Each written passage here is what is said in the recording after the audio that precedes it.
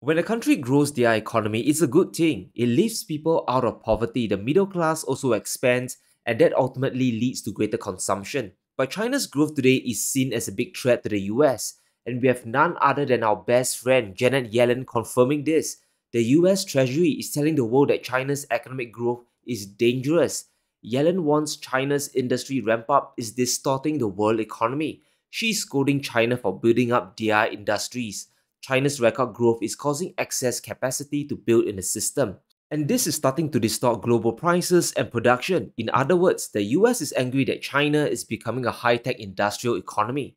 Beijing is cornering the industries of tomorrow. We are talking about solar power and renewable energy amongst them, areas where the Western world is seriously lagging behind. Europe and the US, they are leagues behind China here, which is why Yellen is lashing out. There's no country in the world that subsidizes its preferred or priority industries as heavily as China does.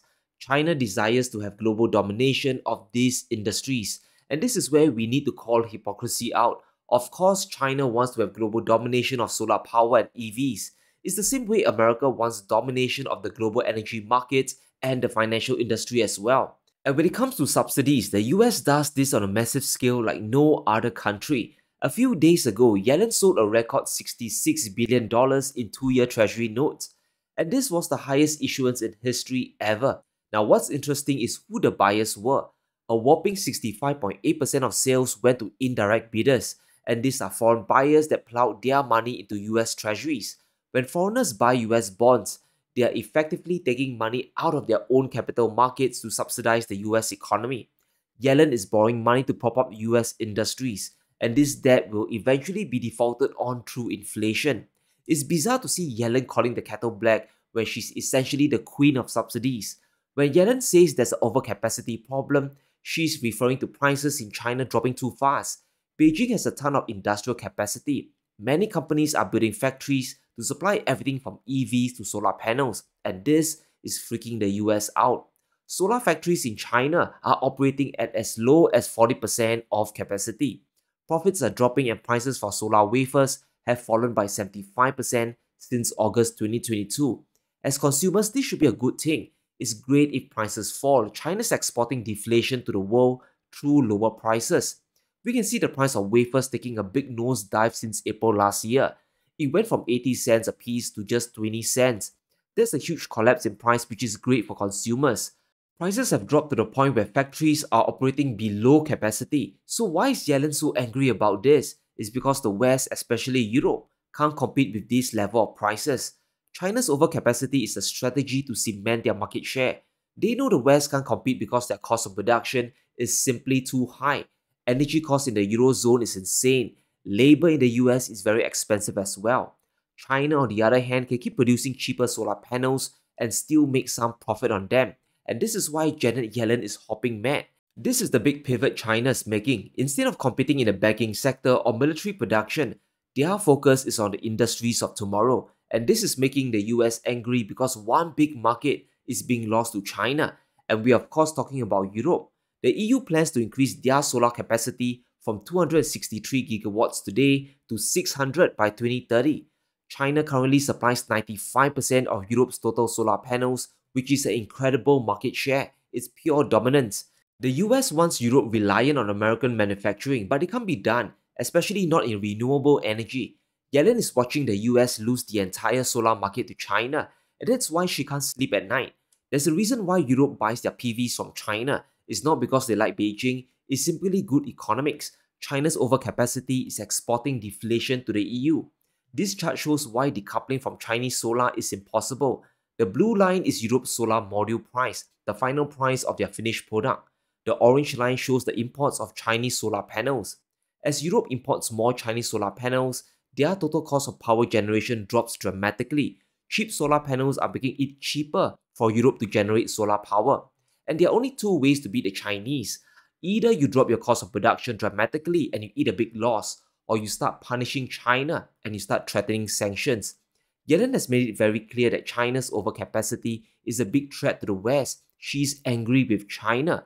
I'll make sure that they understand the undesirable impact that this is having, flooding the market with cheap goods on the United States, but also in many of our closest allies. And this is crazy. We might be on the brink of a new trade war. A new barrage of US sanctions might be coming down on China again, and it's going to go beyond AI chips. It might spread to renewable energy next.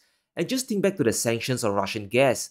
Who benefited the most from that? It was the US. The exports of LNG flew to the moon. Because Europe was cut away from cheap Russian gas, they needed an alternative. Nord Stream blew up and Europe promised to decouple from Russian energy. So LNG exports from the US flew up in 2022 and 2023. It went from 2 billion cubic feet per day to 7 billion, more than 3 times the amount.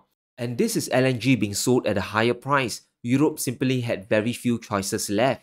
It's likely the US wants to replicate this with renewable energy, sanction the hell out of China so that Europe has only one supplier left. They'll be forced to buy from the US, and that might be the next trade war coming. China's moving full steam ahead with high-tech manufacturing. It's going to replace their real estate sector and be the main driver of the Chinese economy. Chinese tech is fast catching up with the property sector. Just last year, high-tech manufacturing accounted for 14.3% of GDP. Real estate has dropped from 24% down to 19.4% only. China's pursuing a sustainable growth model. The overcapacity by China is a strategy to grab market share and prepare their industries for the renewable boom. This is where we need to zoom out. After Europe shifts to solar, other places in the world will follow in the decades ahead. Asia and the Middle East will do their pivot. Africa will follow suit as well. China is positioning itself for the next 50 years to capture global demand. And that's why the loan growth of China's industrial sector is flying to the moon. Banks in China are aggressively giving loans to their manufacturing companies to grow operations. In just 4 years, loan growth went from 5% to nearly 35%. That's a 7-fold increase. Other sectors like real estate and services are no longer the priority for China. Once you realize this, you'll understand why Yellen is losing her mind. Her coming trip to Beijing is to scold China on this. China's a strategic plan, while the US is thinking only tactically. But let's talk about Argentina for a bit because things are getting crazier there as well. Javier Milei is still in chainsaw mode and his mission is to save the Argentine economy. The country has a big spending problem, which is draining away their reserves, and Milei is about to unleash hell. He's planning the largest mass layoff in Argentine history. Milei is planning to fire 70,000 government workers. He's going to swing the chainsaw down and destroy a ton of jobs. And we know the Argentine government is extremely bloated. There are a lot of excesses there, and to balance the budget, Milei is to stop government spending. This is a dangerous move because the unions are definitely going to push back. Milei's job cuts aren't done in a vacuum. Argentina's economy is already very weak, and this move might just topple it over. And to balance the books, Milei has already frozen public works. Contractors who work for the government are now broke. Funding to provincial governments has also been cut off. Over 200,000 social welfare plans have been terminated. So life in Argentina is about to get much harder. Now I have to be clear here, no one is questioning the need to balance the budget. Argentina has to do it for long-term growth. But Milei seems to be speedrunning this like a video game. He's going at warp speed, he has kicked on the hyperdrive. The big risk here is social stability. The country might devolve into chaos before he reaches the finish line. Even before Milei took office, people in Argentina were suffering financially. The poverty rate in Argentina hit 41.7% in the second half of 2023. This was before Milei launched his austerity program. What will happen when Milei cuts away government jobs and social programs? The budget might get balanced, but poverty rates could spike up to new historic highs. That alone can threaten the entire social fabric of Argentina. So he's playing a very dangerous game, and this is the ultimate balancing act. Milei's chainsaw is going to get worse. He's moving to privatize Argentina's state-owned companies. The idea is to cut costs once again to trip away the Fed. Obviously, he can't do it wholesale yet. Congress isn't on board with the idea, but he has found another way to make progress. Milei has cut funding to the state companies. He has fallen to 456 billion pesos, a big decline of 61%. And if the money stops flowing, the companies obviously needs to chase profits. The easiest way to do so is to cut expenses. And the biggest expense of these companies are the employees. And this is an indirect way of forcing change down. For example, Argentina's national airline has a new voluntary retirement program. Milei's management is encouraging 8,000 out of 12,000 employees, roughly two-thirds, to fire themselves, to take a golden handshake and retire peacefully. They might get a payout, but if they lose their jobs, it's going to be very hard to find employment in Argentina going forward. Inflation is still a major crisis and the entire economy is weakening. Milei is making a big gamble here, and I'm not sure if he can succeed without unleashing more chaos. There are big problems facing the Argentine economy, and this will introduce a double whammy for people living in the country. It threatens to flip Milei's austerity plans as well.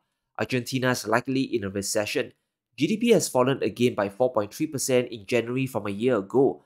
The economy has contracted over the last 2 quarters, and it might get worse in February as well. Milei's move to cut 70,000 jobs is going to crush GDP figures even more, and this is going to drive unemployment up, which will crater spending even more. The unemployment rate in Argentina is at 5.7%, and this looks very low considering US unemployment is near 4%.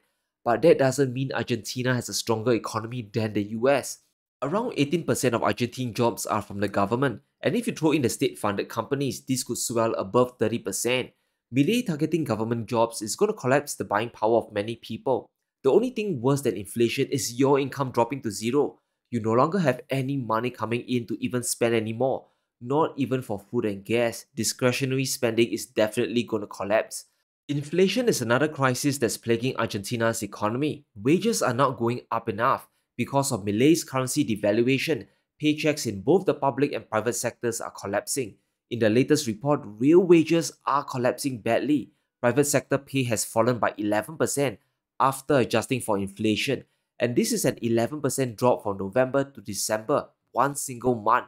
So an item that costs $10 today will be $11 a month later. That's an insane inflation rate that nobody can survive. It's so crazy that Argentinians are moving their money to everything but the peso. They are buying US dollars, they are stacking gold, and they are even rushing for Bitcoin. Bitcoin purchases have reached the highest level in almost 2 years. Nearly 35,000 transactions were done on Lemon, the crypto exchange in Argentina. And this is wow, the peso is dropping so fast that people on the street are fine with the volatility of Bitcoin. And this is a sign of desperation which doesn't bode well for the economy. As Milei continues slashing jobs and tightening control, we'll see the country slip deeper and deeper into recession. And will they make it to the other side? It really depends if Milei can control the fallout and ramp up the inflow of dollars. He needs to export more stuff. And this is perhaps the only saving grace for Argentina today. Exports in the country are heading up. Beef exports in Argentina have hit the highest levels in 57 years. They've exported over 82,000 tons of beef in February, which is good news for the country. And as a whole, we can see Argentina's exports slowly recovering. It has gone from a low of $5 billion in November to $5.5 billion last month. That's a 10% gain, which is better than nothing. At least more dollars are coming into the country. The big challenge for Milei is to keep this up while preventing a social collapse from his austerity measures. As we said before, doing one is tough, but doing both at the same time is extremely difficult. Now, you would think that Argentina will work with China to revive their economy faster, but that isn't happening. In fact, they are subtly encouraging companies to decouple. Their foreign minister made a statement that Argentina won't push companies to buy from China. There's little to gain in dealing with countries that aren't liberal democracies. This is an important statement. It tells us that even now, Argentina is moving ever closer to the West and not towards BRICS. They won't join the bloc, at least not during Milei's term.